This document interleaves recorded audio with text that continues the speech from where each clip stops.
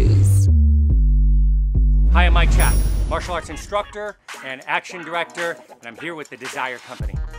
Let's check out the duck. A traditional duck might just be straight down, okay? A bob and weave is where you bob and you might go to the side, right? You go down and then you come underneath and across.